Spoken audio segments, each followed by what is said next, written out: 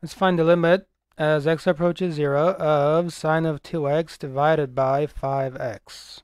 So first we're going to do the limit as x approaches 0, and then you're going to multiply by 2 over 2 because that's 1. And then you're going to copy the sine of 2x over the 5x for now. Then you're going to distribute, so you're going to get the limit as x approaches here 0, and then you're going to write sine of 2x for now over 5x, and notice the gap, so then you're going to put the 2 in that position and the other 2 in that position because we want to regroup, so we have 2x and 2x.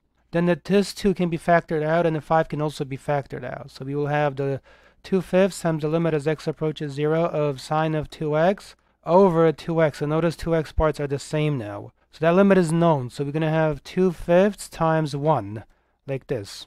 Sine of something over the same something is 1 in the limit. So that's just 2/5. Thank you for watching this video. Please be sure to subscribe, like, and share, and check out my other videos. I'm Tom.